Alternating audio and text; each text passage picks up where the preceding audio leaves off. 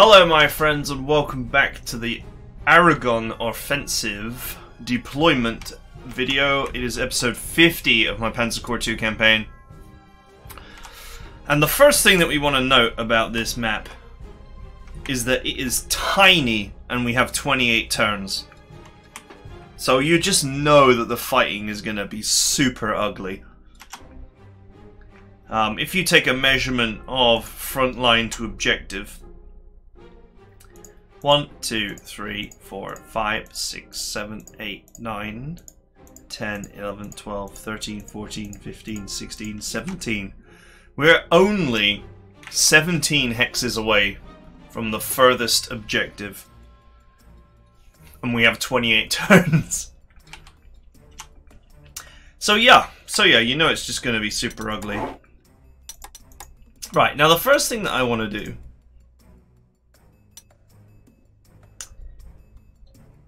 is if I move everything to the reserve.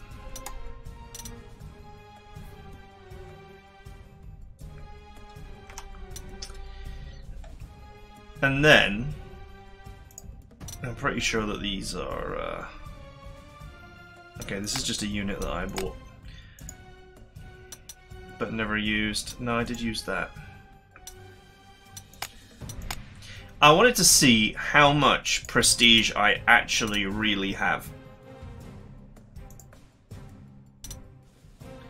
So I'm just getting rid of all of the stuff that I bought as a prestige sink.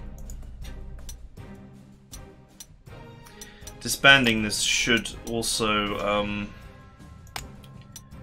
put the spares back in my pool. Yeah.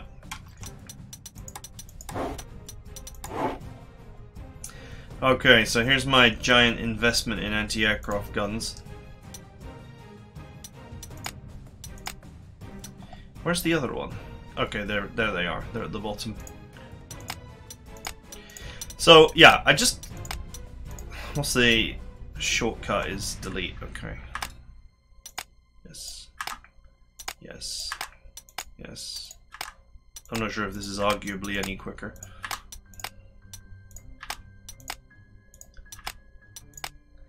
I just really wanted to get an appreciation for just how much money I'm sitting on.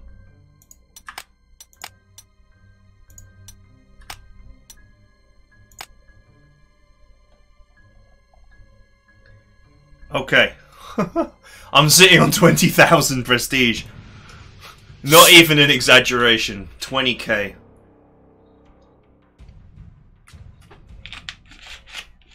Wow. Alright, let's have a look at what resources we have available.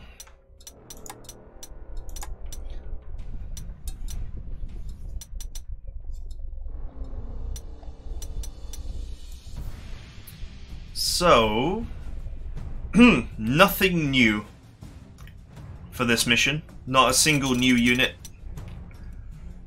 So there's nothing to upgrade to.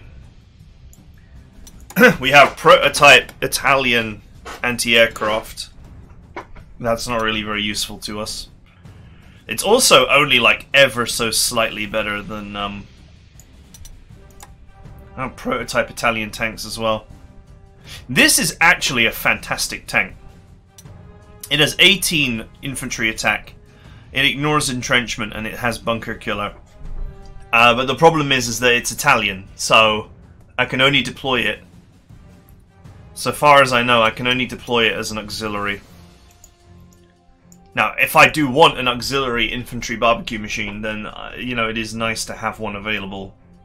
But just unfortunate that my recent prototypes have been auxiliary units, and not very useful ones.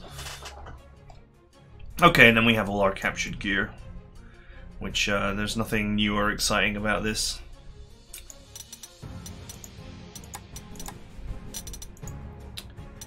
Right, okay. 20,000 prestige. Isn't that crazy?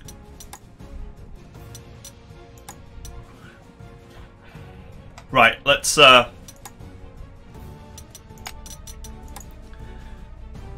put the money back into storage. I forgot you can do this. I genuinely forgot that you could do this.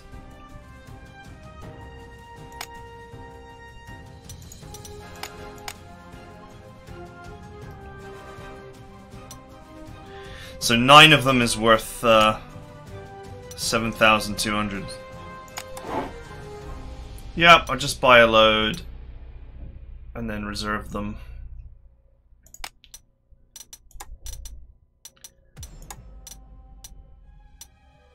Let's buy a load more. And reserve those too.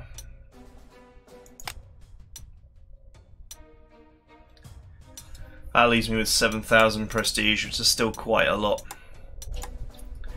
And what I'm also going to do is I'm going to buy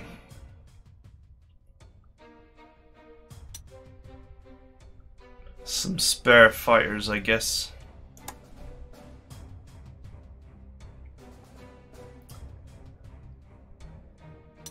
Actually, I don't really know if I need to do anything else. Let me just stow some more money.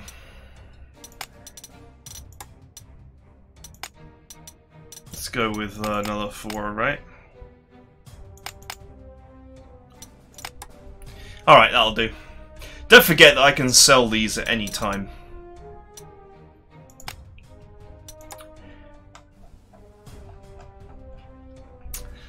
Okay, so first things first, we have an evil 15 strength aircraft here. I'm sure that aircraft are going to be a huge problem in this campaign.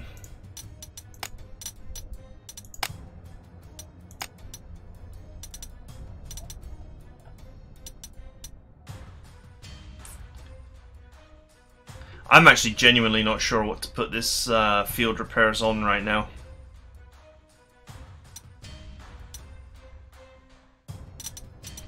I think cheap replacements for the AA gun makes sense. Put field repairs on the artillery because the artillery has limited replacements, and field repair actually repairs without using replacements. So I did mention this trick before.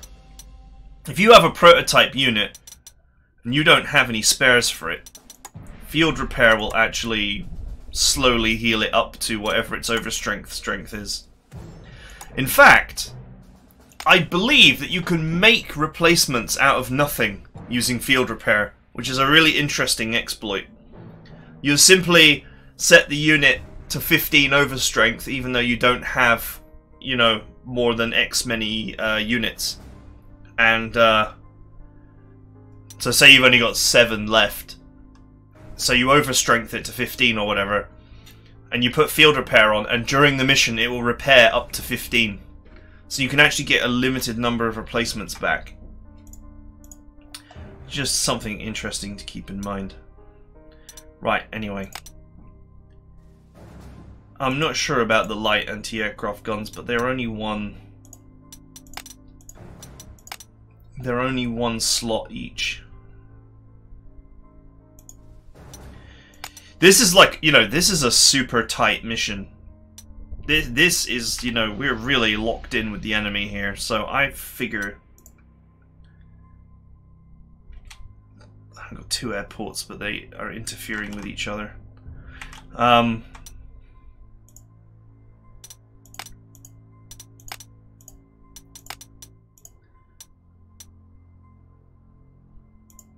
I forgot to sell this. So this actually hasn't got any experience.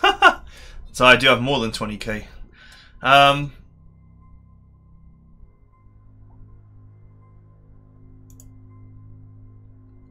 Let's go with...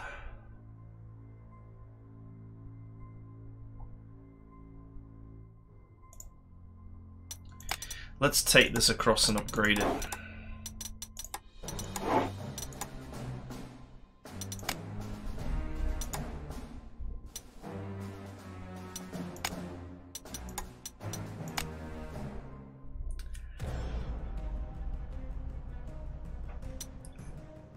One, 2, 3, 4, 5, 6, 7, 8, 9, 10, 11, 12.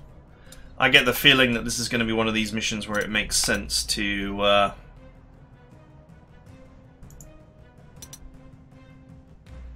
let's disband this. It's not. I don't need that. It's going to be one of these missions where it makes sense to deploy a lot of auxiliary fighters.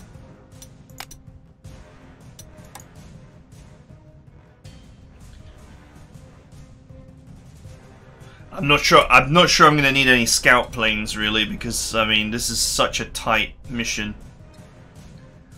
Got 1, 2, 3, 4, 5. There's a lot of airports around as well.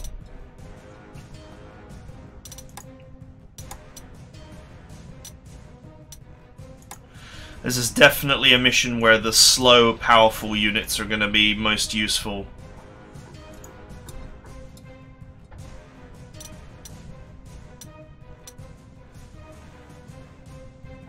This is this Panzer 2A, which has got rapid fire. Rapid fire, but not really fantastic stats. Ugh.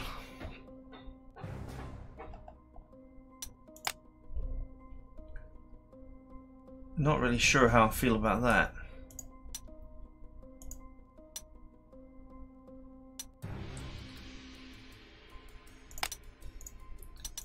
Let's get these tanks deployed.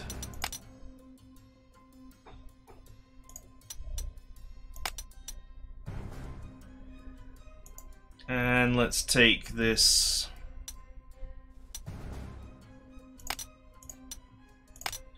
This and this.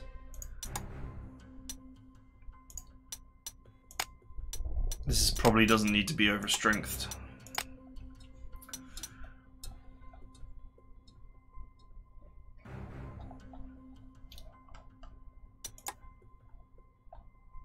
Right, we're going to want some 15cm guns. Okay, alright.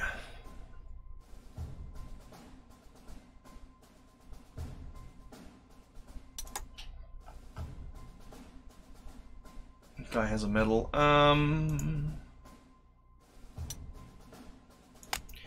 unassign this hero.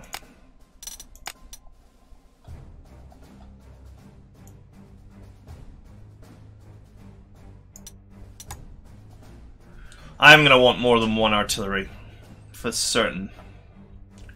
The question is, what do I make cuts on?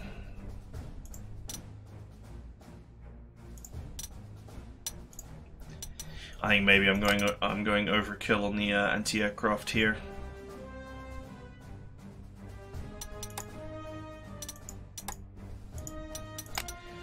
Let's cut that in. Okay, so I'm just looking at a balanced force once again.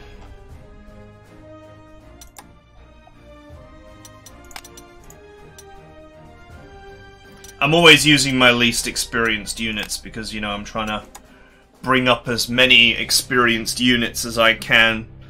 You know, we're at the start, we are still very much at the start of a very long grand campaign, and as the grand campaign drags on and the amount of units that we deploy increases,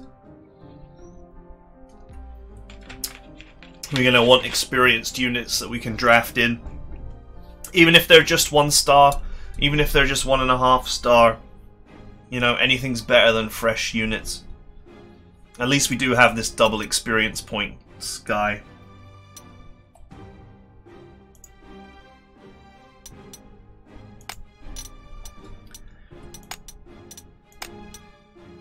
I think my artillery is going to be very busy.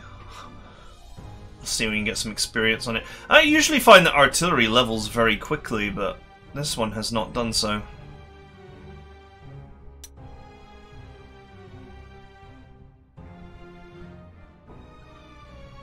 So, yeah, it makes you wonder what the most efficient way is to use a double experience guy. Part of me thinks it's to put it on a recon car and then convert it, because of the rate that recon cars gain experience.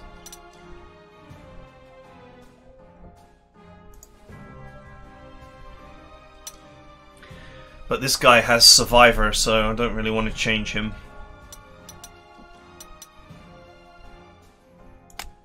I think it would be wise to actually put Fast Learner on this guy. Just try and bring him up as fast as we can.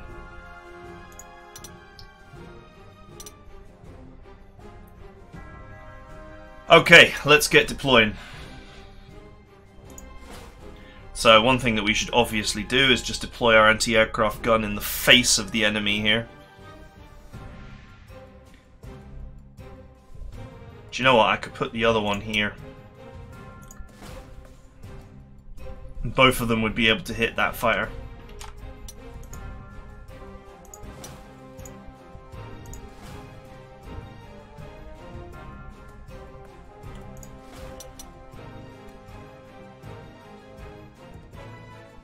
Let's go with you here.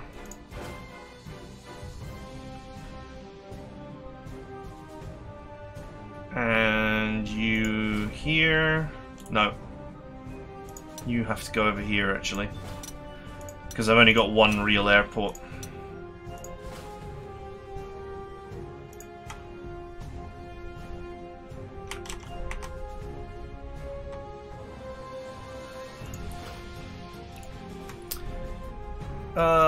Okay. I'm not sure where to put this cheap little anti-aircraft gun.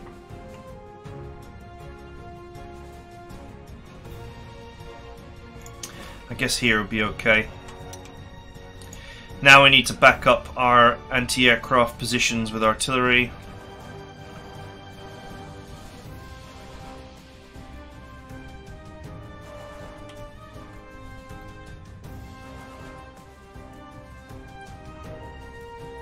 So my main issue here is I don't have my own infantry. I could buy some. I could buy some auxiliary infantry. Just to have on the high ground or around it to defend my artillery.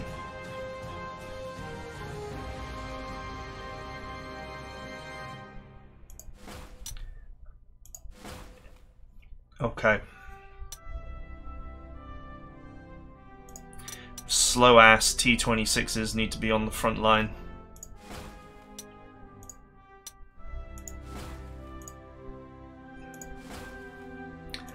Okay, the old infantry hose machine. This has been a surprisingly effective tank. I'm just putting it in the river tile here. I'll get to move first.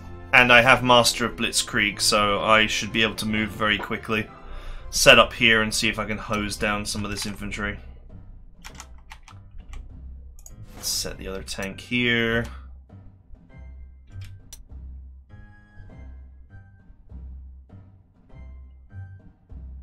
I guess we'll put one scout car here and the other two on the road. Okay, it seems like a reasonable setup. Now, where we need to fill in with auxiliaries is I need at least 2 sets of infantry. Because I've identified these high ground positions need to be defended. And I cannot rely on the Spanish to do it. So I need my own infantry to do it. In fact, what might be wise is for me to deploy the infantry here on the river. That way they're already on the river tile and can push forward straight into these positions. My tanks will be much more expedient at crossing the river. And then, of course, we have some very hyper-aggressive, hyper-nasty enemy fighter plane. Now, what I'm going to do here is I am going to deploy some overstrength fighters because I am actually a little bit short on fighter deployment tiles. Although I probably have enough fighter deployment tiles, like I have enough air tiles probably to deploy all aircraft. But the thing is,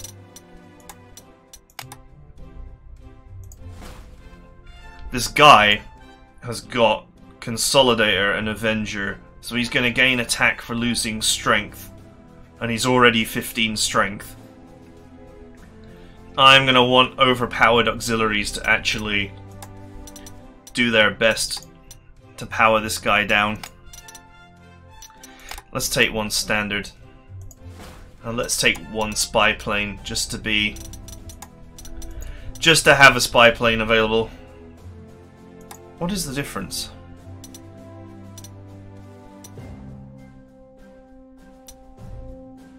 Huh. This tactical is actually only one slot.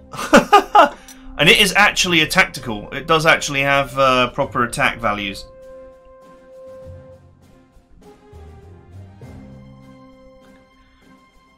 Isn't that funny?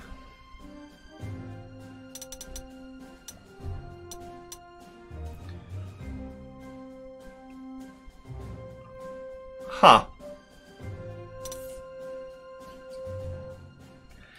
You know, there might be something to be said for having a one slot tactical. Although, you know, the problem is forever going to be that with these low attack values, he's not going to be able to penetrate. As things go on, he's not going to be able to penetrate the armor of the enemy. Okay, and that is it. It's pretty much my usual setup, but the recon cars are in the center this time rather than on the edges, ready to do reconnaissance for me. And the reason why is because the map is just so tiny. I think that this is going to be an extremely vicious and protracted fight. Because I can't imagine any other reason why we'd be given so many turns to deal with such a tiny map. But my usual plan remains to shoot down the enemy air force as quickly as possible and establish air superiority. Then eliminate enemy infantry, because it's not worth capturing. And obviously it's dangerous to someone who doesn't have any infantry of their own. And then we will consider what we can steal. If we steal anything. There will be something to be said for just trying to farm experience at the moment. But hey, anyway, that's it. Deployment complete. I hope you guys enjoyed it, those of you who enjoy deployment videos. And we will be back next time to begin the mission.